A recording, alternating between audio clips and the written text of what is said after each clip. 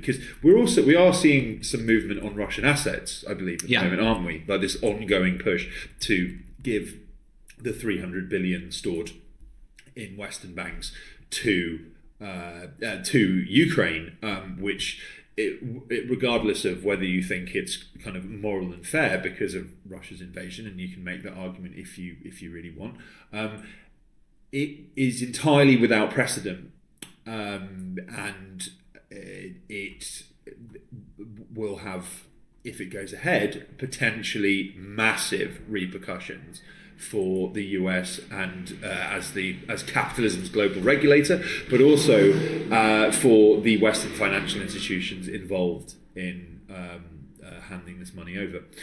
Alex, the floor is yours. So, yeah, we see a lot of movement happening at the moment on the attempts to take the already seized Russian assets and repurpose them towards the Ukrainian military / government, if there is much of one left. I guess that could be said for both of them. Yes.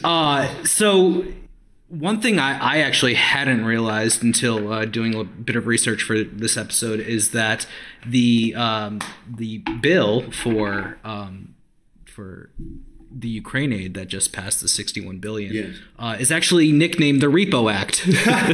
Brilliant. And basically what it does is in addition to giving the $61 billion, this is according to the Atlantic Council, in the words of the Atlantic Council, the unofficial think tank of NATO, paves the way. Official. It's very much official.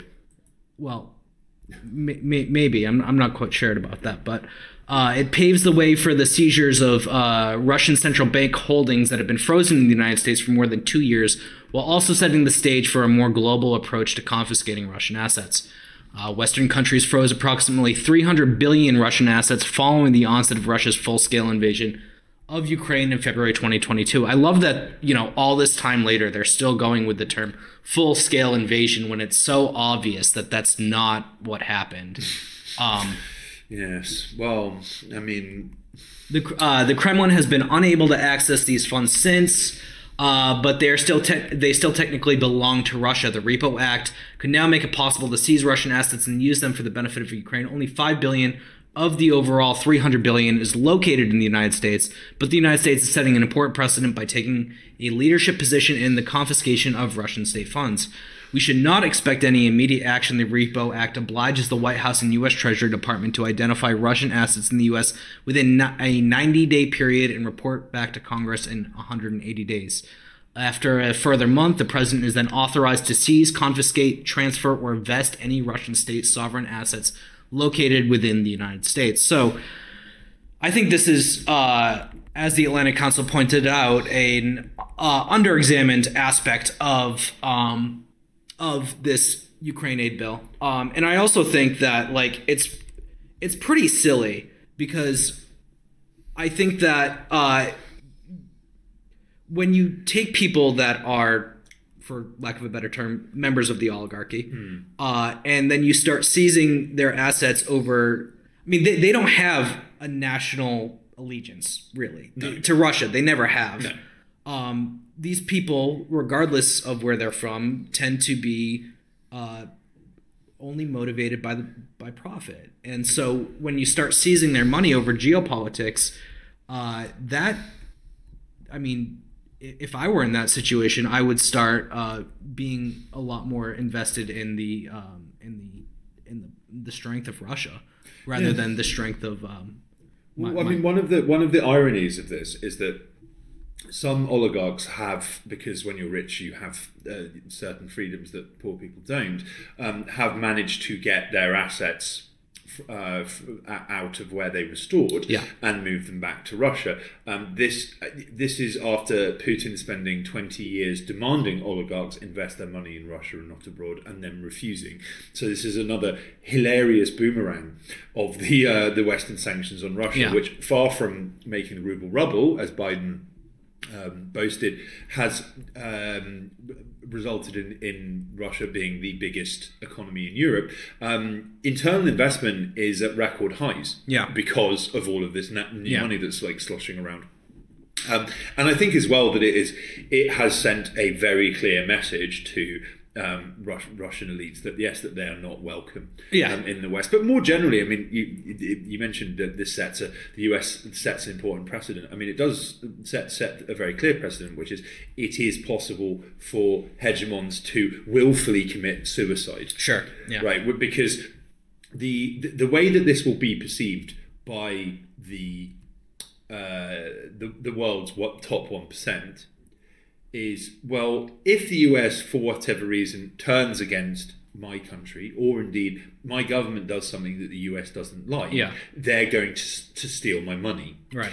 And so while it's not, it won't be easy, they will be looking for alternative means of storing their wealth and alternative venues for storing their wealth. Russia and China are moving towards creating a parallel international financial system, and they're moving very quickly on that. And Putin articulated that in his interview with Tucker Carlson, just talking about the amount of foreign trades that were conducted previously to the sanctions in dollars. I think he said down 80% or something like that. Don't quote me on that, but it's the clip's around. The figure's huge. And now there's been like a 40% increase in trading in Chinese currency. So, but yeah, also, you know, we have simultaneous to the Repo Act paving the way towards the seizure of Russian assets. We have the European Union. This is another Atlantic Council article. The European Union has made progress on its conservative plan to tap into the interest income, but its own estimates say this will provide about $3.5 billion a year. However, Ukraine needs are much greater. The first tranches of the Ukraine facility platform agreed to by the EU, the $7.9 billion direct financial aid planned in the supplemental and aid from other supporters, all combined to provide enough for 2024. But what Kiev cannot afford to again face is to again face cash flows similar to what it endured earlier this year. Yeah, well, I mean, there's talk of major financial institutions demanding Ukraine hand over and start repaying its debts to them, which might actually account for why they're unfreezing it now, because it's a means of PIMCO and BlackRock getting their hands on ever more money, rather than any concern whatsoever for Ukraine. I mean, it's pretty again money laundering operation, as we discussed last week about the aid. We are on the precipice of the US doing something deeply destructive and counterproductive, and I mean, as if the sanctions weren't already,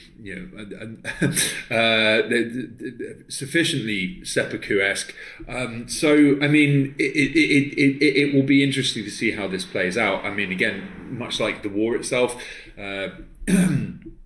The collapse is going to come gradually, then rapidly, and I think we've been kind of building towards that point for this whole time, and then it will start cascading quite soon.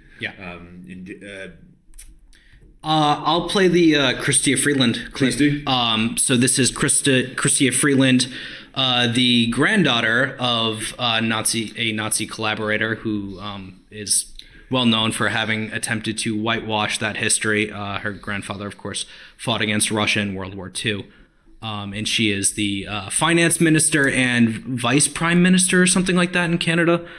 So very powerful official. I think that it's generally accepted that it's not Trudeau running the show, and it's actually her. Yeah, interesting. And here she shared that Nazi in the parliament. But no. Right. So here she is talking about attempts to make Russia pay for the war in Ukraine. Let me just turn the volume up. Our own domestic legislative framework to allow the confiscation and the seizure of Russian assets. Lloyd has pointed to that. I'm glad we've done it. And I would urge all of us to get our legal frameworks in place. I think we've seen some real progress there with in the U.S. And I do want to recognize the role that Lloyd has played, the role that Alan Rock, a Canadian former justice minister, has played, the role that Senator Ratna Omidvar, that's like our House of Lords, we have a Senate. She has been playing a really leading role here, the role that Fen Osler-Hampson has been playing. We have a real kind of a real team that has been working on this. And I do want to also talk about Chatham House has been playing a leading role.